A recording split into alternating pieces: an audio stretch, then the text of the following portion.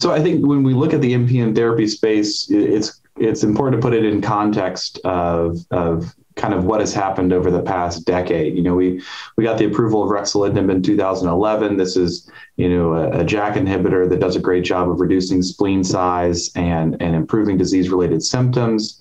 We've had a large gap between the first and second approval. The second approval of Fedratinib, another JAK inhibitor that does a good job of improving spleen size and reducing symptoms. But other than that, we don't really have too many approved therapies, and we're extrapolating from other diseases to treat those patients that aren't well served by JAK inhibitors. So patients that maybe have low blood counts, patients that have more accelerated or blast phase disease, patients that really don't have, the clear signs and symptoms that respond to JAK inhibition. So I think within myelofibrosis, we're going to be focusing on those underserved patients, those patients with cytopenias. And that's where you see the development of things like luspatercept and pacritinib and momelotinib and pelabresib. These are agents that seem to have activity in myelofibrosis, but may also reach out to those patients that aren't well served by our current therapies.